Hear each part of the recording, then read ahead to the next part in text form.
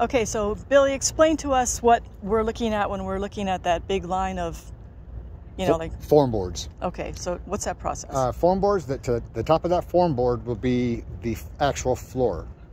So they dig a trench between 18 and 24 inches, fill that footer up with concrete, and then I'll put type 2 on the dirt. You'll have to explain what type 2 is. Type 2 is like a crushed gravel. Okay. That's compactable. Okay. So I'll put 2 inches of type 2, and then on top of that, to pour concrete from the type 2 to the top of that form board. That'll be the actual level of the floor. So that kind of like angled line that we're looking at, is that the outside of the building? That's the outside of the building, yes. That's cool. Thank you.